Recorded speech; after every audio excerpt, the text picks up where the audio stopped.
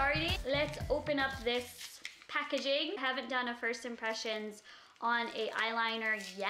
Shade I chose is Onyx Rush. And here's what this looks like. Okay, so this is what we have. The packaging is very sleek. It's almost like a rocket. I love it. I love how it's so pointy here and pointy here. This honestly reminds me of something that you would get at Sephora, just from the packaging.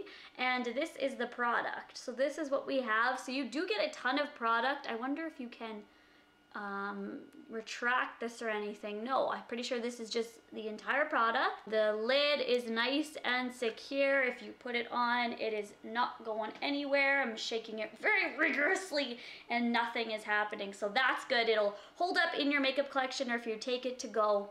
So let's try this product and see what it's actually like on the lid. This has a great point on it. The tip is awesome.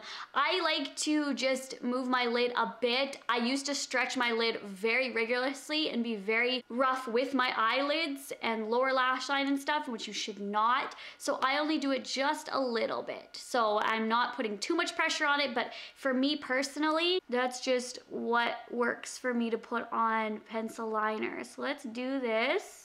So the first couple strokes, I'm not seeing a dramatic difference at all. Looks like that.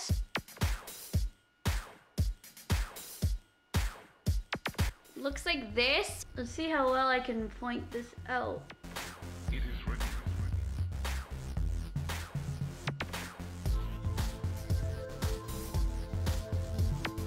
There we are. So it's definitely not as black as I would like it to be. It does apply quite smoothly, but you need a few coats on it.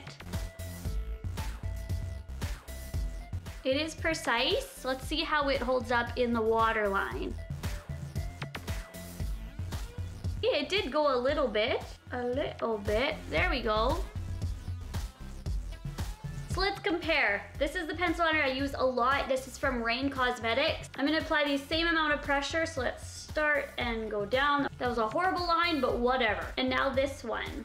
So let's start and go down. So it is actually a little darker and more defined. Like it gives a better point than my other liner. However, the other liner wasn't sharpened. So I just quickly sharpened it and point down. So it is darker than my average pencil liner, so that is good. It does create a nice effect. I still would prefer just to do liquid liner because I heard people saying this takes the place of liquid liner. I don't feel it's black enough for taking the place of a liquid liner.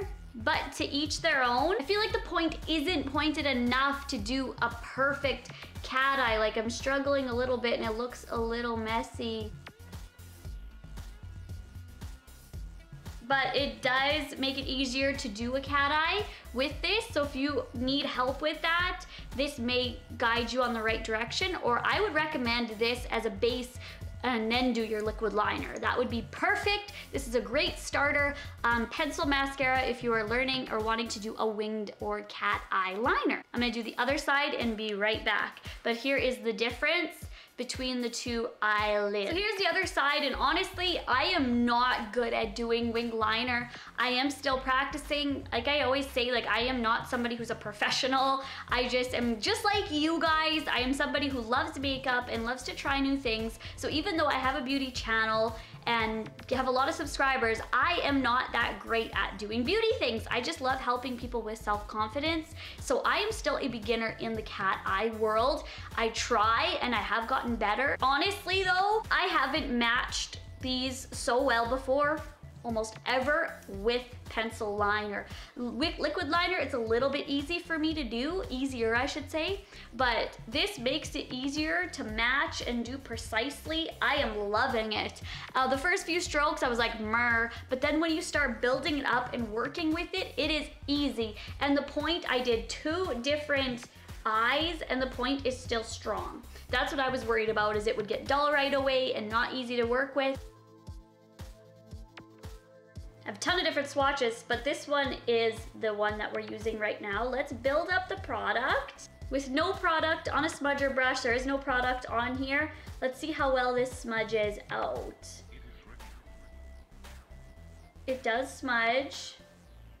So that's for people who love doing the intense liner, so it does smudge. So there you guys go. It actually goes gorgeous. Like, it goes like smoky, and you could almost do your whole eyelid in that and smudge it out. I think that would be gorgeous. So there's some options for you guys. I'm in love with that. So there is tons of different ways you could manipulate this. You could do a cat eye, you could just do simple liner. I'm in love. I actually love it. I just wish that it would be a little darker. Other than that, I really like it.